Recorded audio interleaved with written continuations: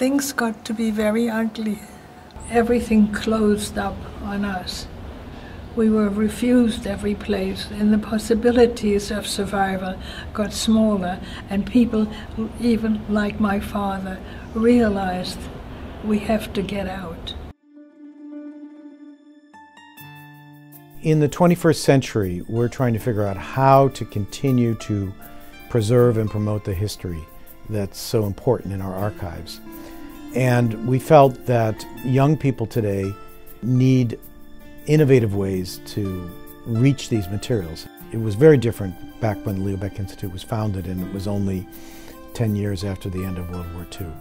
So the 1938 project is a direct reflection of that by providing personal stories, and also by doing those on the internet and using social media. We think we can reach new generations with the story that we're preserving. The basic premise of the 1938 project is to bring posts from the past. What that means is taking individual stories through letters, diaries, memoirs, and other means, and publishing them on a daily basis so people can feel the individual experiences throughout 1938. In our project, we showed that not everybody was able to get out from Germany or Austria, and also how painful this leaving was for many of the people. So we, for example, show how people struggled to receive affidavits, and also how emotionally difficult it was departing from Germany or Austria.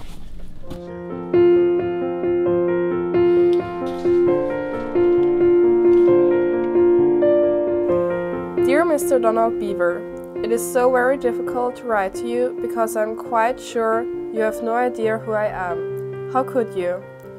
Well, do you remember you traveled last year, March 1937, from Italy to Vienna? We went by sleeping car and there we met. I liked you and you seemed to like me. Anyway, we had a long talk about everything and nothing. This is a letter by Erika Langstein that she wrote in June 1938 in Vienna when she was 19 years old. I'm 19 years old too, and from Vienna as well, and it's quite hard for me to imagine being in a situation like that when you're only 19 years old and have to escape your home country and leave everything behind. And she then tells him about the difficult situation of her and her family, and she's hoping that he is a humanitarian enough of a person, he can offer an affidavit for her and her family to flee Austria. In the end, he was not able or chose not to provide an affidavit for her and her family. And I see at least 40 people, maybe more, that pass before my eyes. You know, children I went to school with, relatives, friends of my parents, so many, and I escaped. It turns out that in 1938, extending through the conclusion of the Second World War, the world did not open its arms to receive German Jews, or for that matter, European Jews more generally.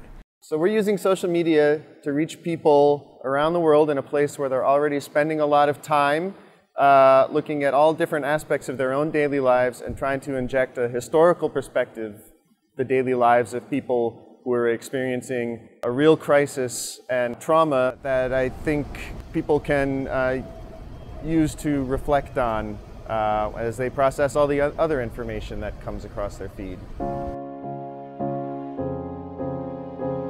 It is that idea of literally, as we do so often with our phones, zooming in and then looking and finding those details.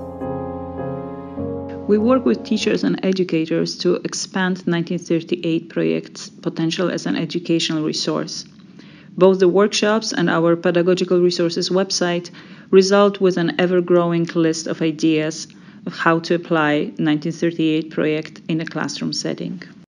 I don't think one needs an exceptionally vivid imagination to understand how relevant that historical lesson is to today. In that regard, I really applaud the Leo Baeck Institute for undertaking this really searching examination of 1938, this consequential year that in a certain sense marked the tipping point in the history of Jews in Germany, and particularly Jews under the regime of Adolf Hitler. I can't emphasize enough how important it is to learn what we can from the past, learn what we can from 1938, in order to understand the present in richer and more responsible terms.